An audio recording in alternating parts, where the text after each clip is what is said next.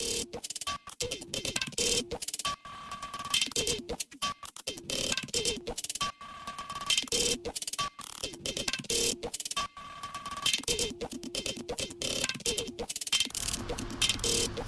Cocoon Project is a temporary sculpture installation performance work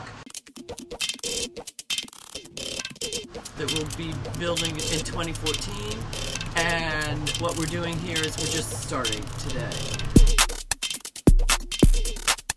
We're explaining the project to people who are walking by on the street, and we're inviting them inside to make little cocoons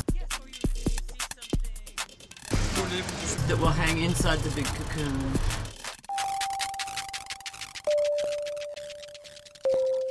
Any chair? Would you like a chair? Okay.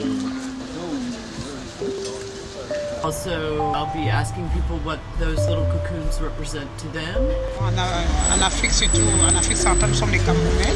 Et un peu ça aussi qui fait notre quotidien, le repas quotidien. Eric Etheridge, who's the photographer, will be taking their portraits holding the little cocoons.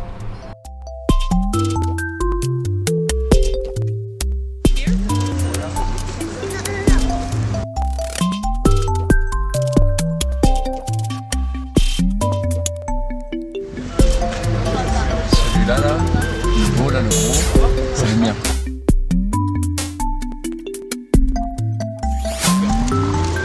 Let's turn all their eyes. Messy.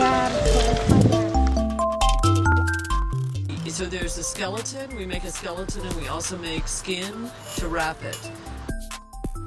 We have a procession, which I call When Skin Walks with Memory, through the neighborhood. So that would be in the Goudour. We would have this procession of about 50 people.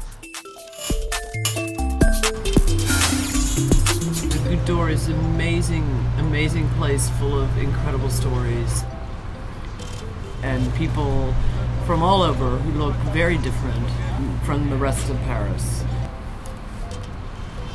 It seems to me the real Paris. Oh, okay.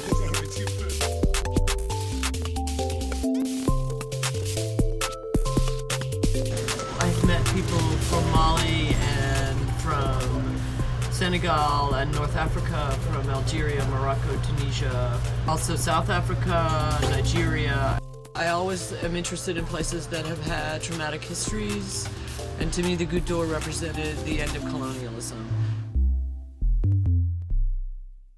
The cocoon is really about containing the past, present, and future in one place.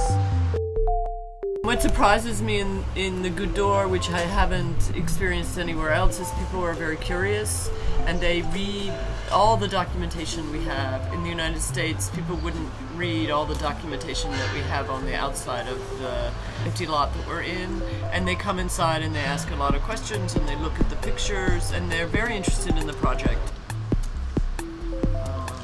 And all people that come by just come in and have a conversation. So that's very different here.